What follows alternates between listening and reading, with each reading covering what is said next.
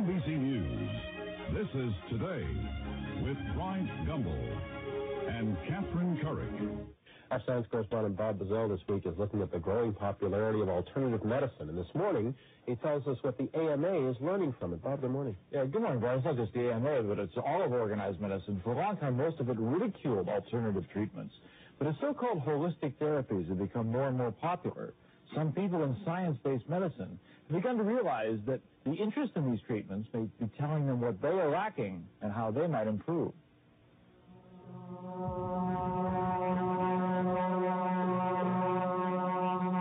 At the University of Louisville in Kentucky, these people are practicing an ancient technique called toning, which some people believe helps to calm and relax the mind, the body, and the spirit.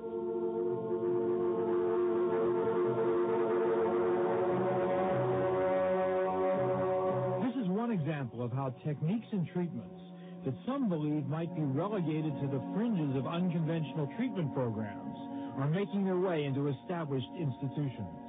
I think there's always the fear that this is something new age and, weird, and that you have to be out on a limb. You have to go out on a limb in order to really benefit. And the fact is, it's as ancient as anything we know about.